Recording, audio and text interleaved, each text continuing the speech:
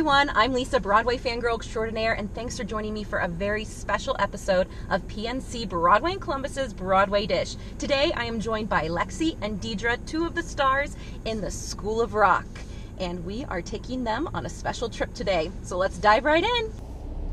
So ladies, the job of an actress is never done because we are on our way to a radio interview. Well, I brought some tunes along. I think you might know them. Do you mind if we listen to a few? Let's hit it. All right. Here at Horace Green, we take top honors, crush our rivals, wear the prep school crown. There's no in-between, we get results. Here are the alums, will hunt us down. You guys are so peppy at this early hour of the day. Are we? It's all acting. It's all acting. I'll be honest. So let's talk about the kids. I mean, I saw you both in the show and you were fantastic and hilarious. But the audience just ate the kids up. Yeah. It is all about the kids. And so they are playing every single note, right? Yeah, they are. So we have an orchestra and a band that plays, you know, basically when the adults are singing when Where Does the Rock Go happens here at Horace Green, we have the whole orchestra and band that's playing. But when those kids are playing their songs, they are playing. When they are up there playing those instruments, that is 100% live. So, you know. Well, speaking of those kids, let's see. Space. And crushed you in his fist when the way you're treated has got you good and pissed. There's been one solution since the world began. Don't just sit and take it, stick it to the man.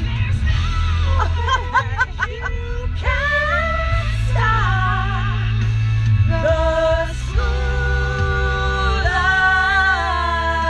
rock. Stick it to the man. Yeah. Yeah. That was awesome. And my dad loves when people sing harmony with me. Oh, yeah. We know that one's for you, Dad. Yeah. Obviously, we were chatting. Music is a huge, big theme in this show. Did you guys ever have any music teachers or teachers in general that, like, transformed you? I did. Her name is Mrs. Thorpe, and I grew up in Plainfield, New Jersey. So at our school, we didn't have like a performing arts thing, and she built the performing arts project at our school. Oh my gosh. So yes, I look at her and I just thank her for, you know, putting that program together at our school. It's called FOPA, Fans of the Performing Arts. That's not easy in the show. I mean, it is all over. It is, especially the Rosalie track. You know, she's got these soprano moments. You know, she sings a Queen of the Night bit, and then she also has, you know, a big belty moment in Act 2. And so it is a full range. You do it good, too. Oh, yeah, you Deidre, do. Thanks, girl. Well, and speaking of that scene in Act 2, it might just be right here. Here it is. My favorite song on the show. I'm probably biased, though.